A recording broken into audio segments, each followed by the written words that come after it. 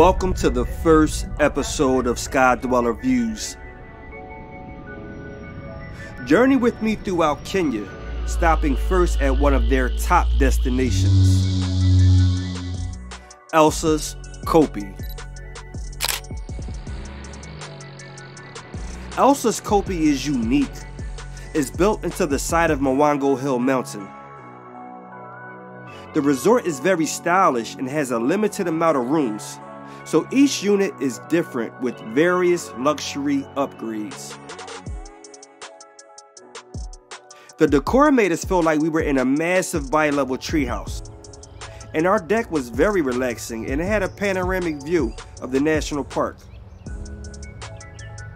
The infinity pool was my favorite area, and it had a gorgeous view of Meru National Park, and it was perfect for downtime in between all of our game drives. The dining experience was official, complimenting Elsa's Kopje's luxury accommodations. The chef came out to present every meal, and we had a surprise bush breakfast one morning that was fantastic. The game drives were remarkable. Riding around in an open-air SUV for the first time was definitely intimidating, and it made the experience more immersive. We typically went out on game drives twice a day, once in the morning, then in the afternoon, and Muhammad had an abundance of knowledge. He was proud to share his culture with us. He took us to the Rhino Sanctuary, which is inside the national park, and it solidified Meru's beauty.